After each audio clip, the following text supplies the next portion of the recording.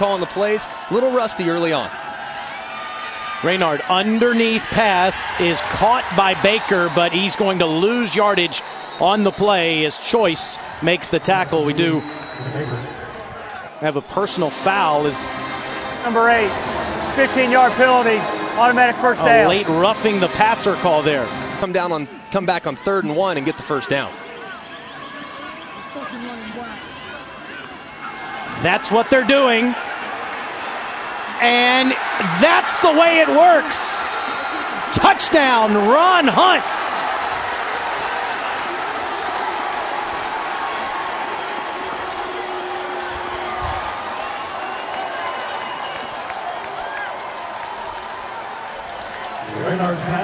Had the receiver Ron Hunt on the ground when that ball went to the back of his shoulder pad, and I think he was aided by the turf making the catch or securing the catch, which obviously now going to be overturned because of that.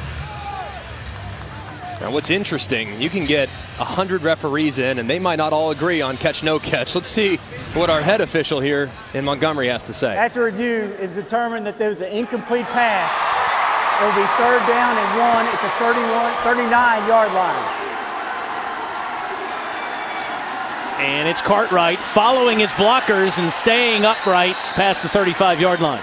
Enough push for Cartwright to get the first down. I know you were impressed with William Hollingsworth, the fullback, watching tape this week. He had a great block there to give the Aggies a first down. This time there's nowhere for Cartwright to go as Jalen Choice is the first to him. It's 2nd down. Play, personal foul, unnecessary roughness, defense number 56, 15-yard penalty, first down. You're the center. You have to understand that the play starts when you snap the football. If you're going to go early, go ahead, snap it and go. Aggies have to get to the 11-yard line. And wide open is Zachary Leslie. Touchdown.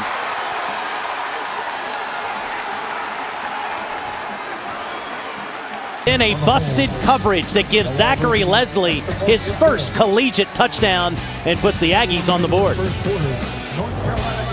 As well, it just can't happen. Cade Stinnett, typically he's the kicker. He's punting here. And this is Baker on a short punt that goes out of bounds right near the 40-yard line. 34 total yards for Jacksonville State, over 70 yards in penalties so far. It's up maybe 5% over the course of the season.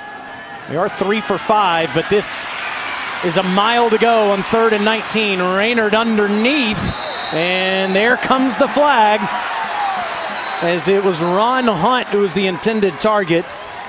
Sam Washington making his debut as the head coach tonight. Holding, offense, number 88. After the play, personal foul, defense, number 49. 15-yard penalty, first down. So Monty Young gets the personal foul call for Jacksonville State. Malik Wilson with the holding for North Carolina A&T. You know, the interesting thing about that, Greg, these defensive ends for Jacksonville State, Coach Gross referred to them as out the 2018 season. That's going to be fascinating to watch, especially come bowl season. When guys are in their last game, you might see a lot of true freshmen out there.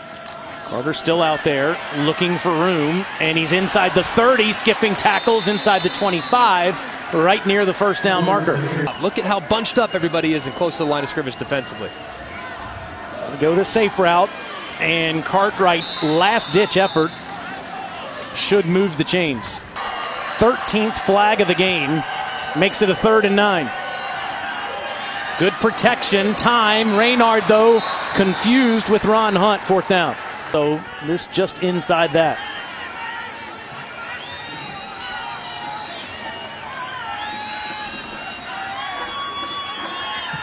And it's blocked. Still a loose football, but now down at the 37-yard line. So Jacksonville State's special teams, which they did a great job of last year blocking 2 field goals, gets another one in the first game of the season this year. All knew their starters will be. Here it's Zarek Cooper back in the game, and he's handing to Jalen Green. But Jalen Hurts with a great scrimmage a couple weeks ago closed the gap. Cooper wide open is Green out of the backfield. First down, Jacksonville State. Or Murray announced the starter replacing Baker Mayfield at Oklahoma. Shea Patterson now the quarterback for Jim Harbaugh. at Michigan as Shaq Davidson makes this catch from Cooper for the Trojans. Yeah, he's going to be a good one, too, by all accounts. 2nd and 5. This is the Jalen Green drive, and he's inside the 15-yard line. Defense. 21 yards for the sophomore from College Park, Georgia. Now to the 10-yard line is Landon Smith. If it's working, it doesn't allow the defense to adjust. From the 10, Green inside the 5, near the 4, and near a 1st and goal. 2nd down. They go on 3rd down. They're thinking throw. So if any part of you wants to air it out, this is the down to do it. Instead, it's Green, and he is tackled in the backfield back at the 6-yard line. Landon Rice. To the end zone, too high for Jamari Hester, 4th down. He had him, too. He did. Before you just give me another chance. Cade Stinnett trying to put Jacksonville State on the board. And he does. 7-3 is our new score as the Aggies lead the Gamecocks. They're athletic, albeit maybe slightly undersized, but very athletic. Pierce punting to Baker. Fields it at the 41. Does keep the football, but they whistle him down at the 42-yard line. 1st and 10. Aggies at the 42-yard line. Lamar Raynard is hit immediately by Randy Robinson, losing a yard. That's a great job by Randy Robinson. And hit, it's tough to stand in there and be tough and be accurate when you know you're about to get pummeled. Now 3rd and 11. And that's a completion inside the 40 to Ron Hunt. It's 22-yard strike from the senior from High Point, North Carolina, finding the junior from standard drop. Keep an eye right there on the transfer from Kentucky.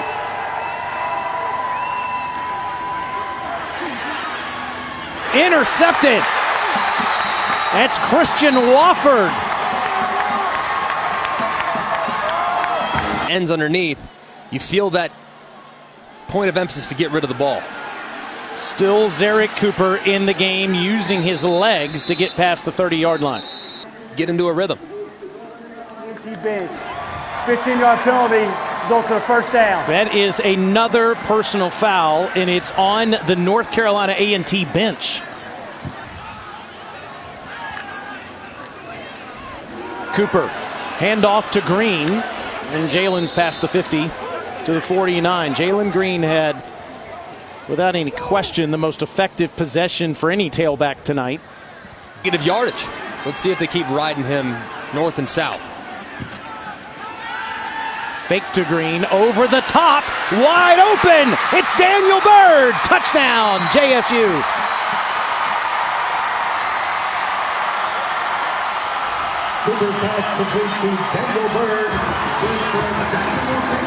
Closest Bird came to being tackled was by his own teammates on a 49-yard touchdown by the redshirt junior from Pensacola, Florida. He was a defensive back as a freshman, and he beat the defensive back, Mac McCain, here. Jacksonville State on top for the first time tonight. Reception by Daniel Bird. Malik Wilson from inside the 5. Again, coming out, and he's got daylight. Kicker to beat. Big block. To the house, Malik Wilson, 98 yards.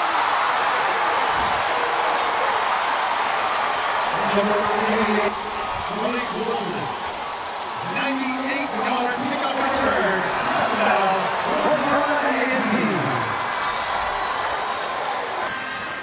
It's another short kick that Gowdy will let go out of bounds. So Jacksonville State will have great field position. I can tell you guys, after that Jacksonville State touchdown, kicking team, the ball be placed at the 35-yard line, 1st down. In the right arm of Zarek Cooper, you get some confidence on the sideline of A&T. Whole new ball game. Can they get Davidson free? They can. They've been trying to get him out in space all night, and he gets to the 40-yard line for 24 yards. Take advantage of what the defense gives you. You get an uncovered receiver in the slot. I'm with you, Greg. Turn, throw, allow him to give you an explosive play. Fake to Green, loading up, wide open, touchdown, Josh Pearson.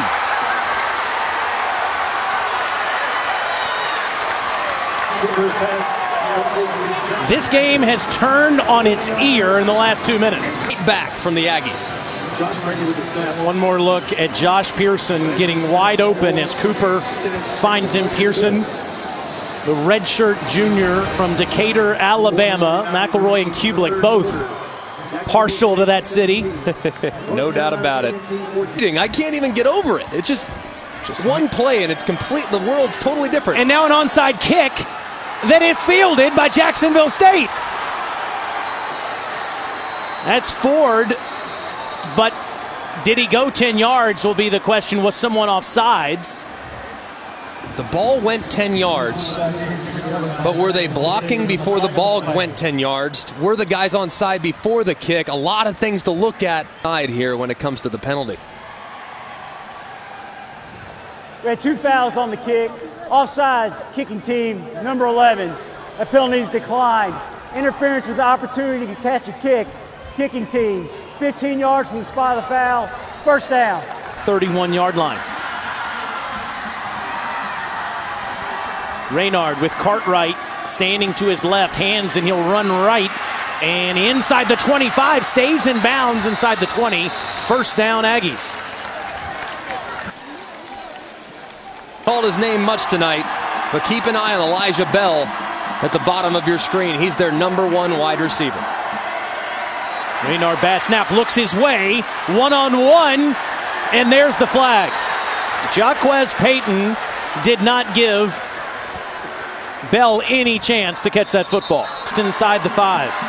Low snap, Reynard, end zone, caught.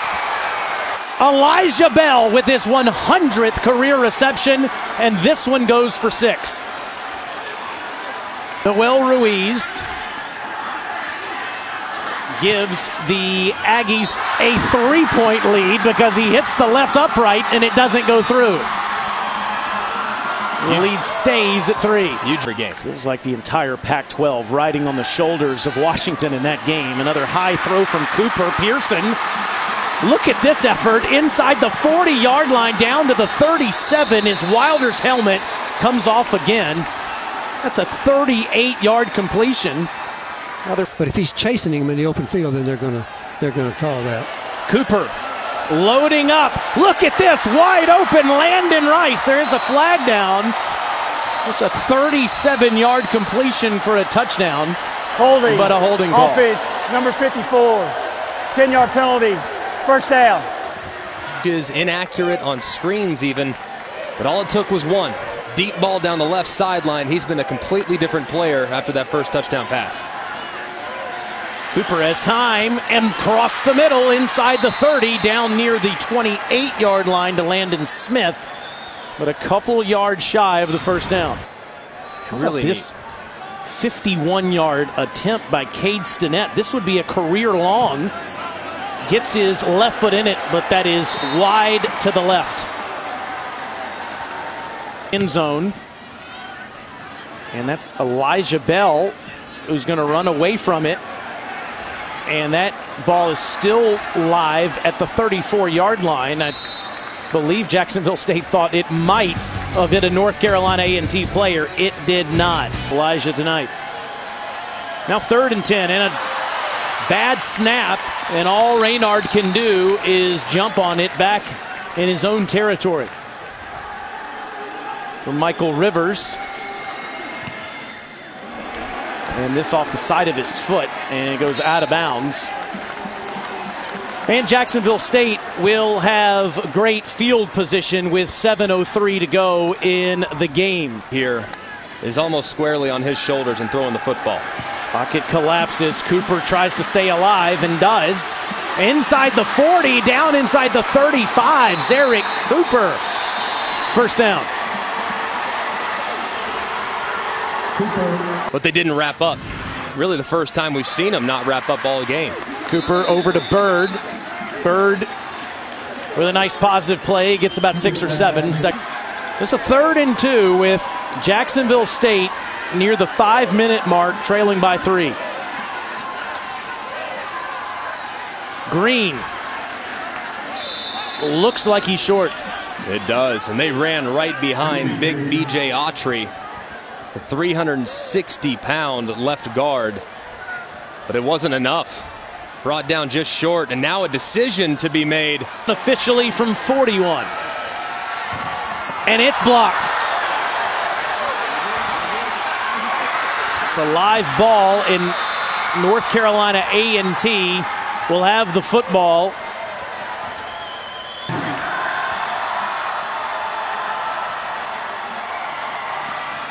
Middle of the field, incomplete. That's Peyton getting a hand in on Elijah Bell. You have a long field to go, but you can still mix some rushes in if you'd like. They fake it there, across the middle this time. Pearson in stride. Ball comes out at the end.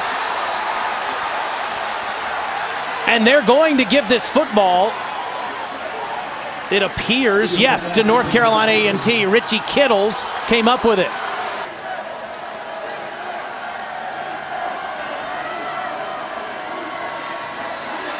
Raynard will throw, sideline incomplete. Going for Bell again. That's his 10th target tonight. Eggs where he's escaped defenders, but now with the game on the line, what is he going to do? He's going to escape, and he's going to keep the football and stay up till the 27-yard line. And it's a good job on first down, getting the drive started. Can take off, instead throws a strike to Pearson. First down. Line. They get the play called, lined up, ready to go. Sideline ball to Pearson, who stays inbounds for a reasonable shot at a field goal, but plenty of time to think about 6. Cooper underneath, good throw to Barry, first down. Still might have 2 to get it back.